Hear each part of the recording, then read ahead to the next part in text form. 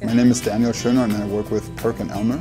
I'm here today with the leadership team of research and development of Perkin Elmer Diagnostics, and we have spent an entire day talking and discussing about how to collaborate, how to be more successful together. And this event today concludes our leadership meeting with a creative and fun event to actually live through a collaboration exercise that's creative and takes everybody a little out of their comfort zone.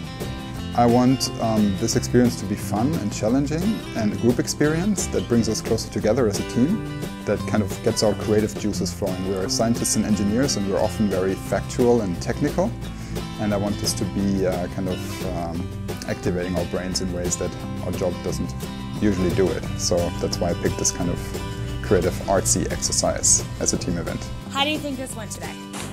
I think it went really well. I was not expecting the team to be so easy about this. I thought it would be a little bit more. Remember when I came in for the first time, it's like, they're all men and they don't really paint. So I didn't think any of that happened. No, they're pretty positive. Yeah, some of them were a little uncomfortable, but they turned around quickly and I think everybody had fun. Yeah, and do you think they'll take what they did today? Do you think any of it could be brought back to the workplace?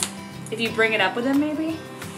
Usually what I experienced in the past is that you need to kind of make sure the learnings are actually transferred into the workplace and check in on that, and I'm going to do that for sure. Well, that's part of like these neural connections. You have to, it's a habit, you have to practice but definitely it was people that usually don't work together, working together on the paintings, and then sharing the work across the paintings, across the groups.